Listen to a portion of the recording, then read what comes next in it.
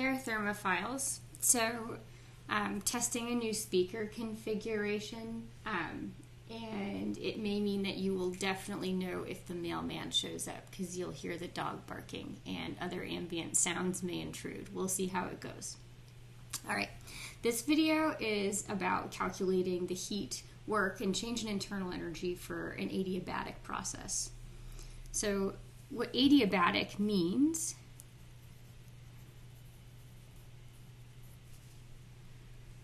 that no heat is allowed to transfer in or out of the system. In theory, this means that the system is perfectly insulated.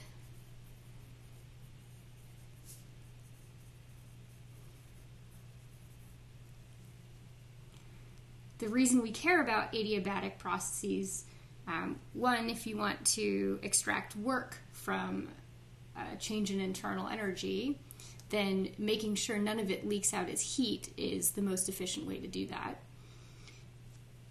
An adiabatic process is going to help us construct the Carnot cycle.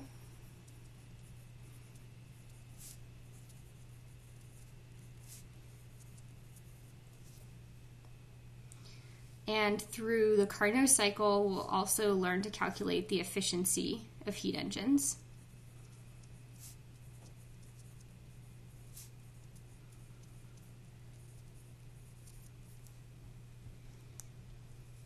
Adiabatic pathways, along with isothermal, isobaric, and isochoric pathways. If you combine all of those pathways, then you can actually reconstruct all of the engine cycles that I know of. The most important ones being the Otto cycle, which describes our gasoline internal combustion engines, the diesel cycle, which describes pressure ignition combustion engines, and the Brayton cycle, which we use to describe constant flow turbines. So after we have this adiabatic process, you guys would be able to calculate any different type of engine cycle. I'll also lead, the other reason adiabatic is important is I will lead or just foreshadow the idea that the word adiabatic is synonymous with the word isentropic.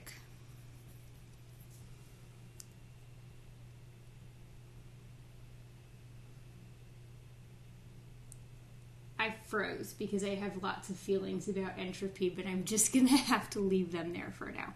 All right, so let's start our calculation. Again, we're going to start by drawing a pressure volume diagram.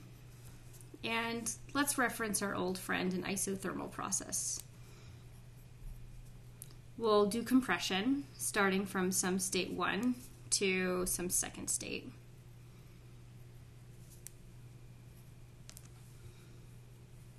And if you recall, for this isothermal path from state 1 to state 2, we've calculated that the work is equal to negative RT, natural log of the final volume over the initial volume. The volume, since we're doing compression, volume 2 is smaller than volume 1, so this fraction, the natural log of this fraction is negative.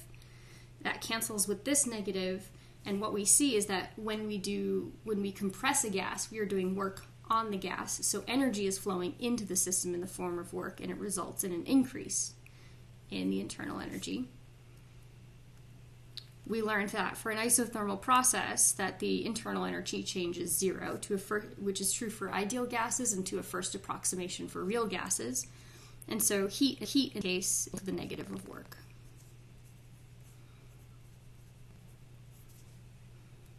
And since temperature isn't changing, that the heat flow out of the system exactly is the amount of work we're putting into the system. All right, so let's compare this to an adiabatic process.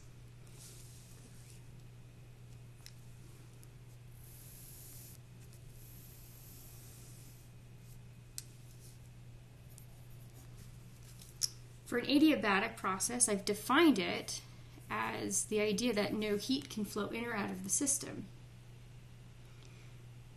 So if I think about what that means for the internal energy, looking at in comparison to our isothermal case, we no longer have heat flowing out of the system while we're putting work into the system.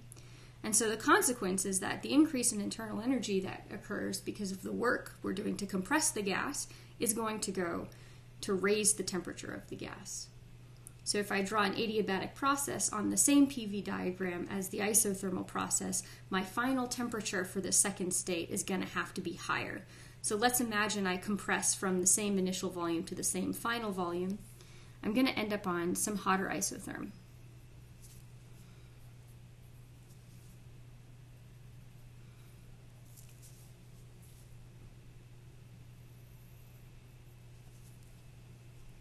So here's my isothermal path, and here's my adiabatic path. But we don't know much about the shape of this pathway. I don't know what this function is. Maybe it looks like the curve I've drawn. Maybe it arcs this way. Maybe it arcs some other way like this. We don't know the shape of this curve, and that's what these calculations are about. I'm going to finish this line of thinking and writing that because we haven't allowed any heat to flow out, but we're compressing a gas, so the amount of energy flowing into the system in the form of work is greater than zero, so we know we have to increase my internal energy, which means we know that there's an increase in temperature, hence why we ended up on this hotter isotherm. All right, so your first activity is going to be to write down an expression for delta W and get as close as you can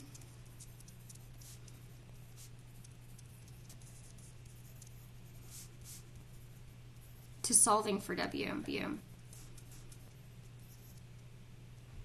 You may hear I posed the question, actually you can't get all the way to solving for W, so just progress the equation as far as you can. So I'm going to indicate now that you should pause the video and try this activity.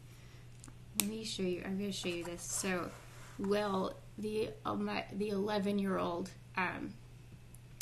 built for me this pen holder for my birthday, and then got me all of these like beautiful colored pens to put in them. I super appreciate it. I hope you guys, I wonder how many of you enjoy school supplies as much as I do. All right, so let's pause the video and work on this activity.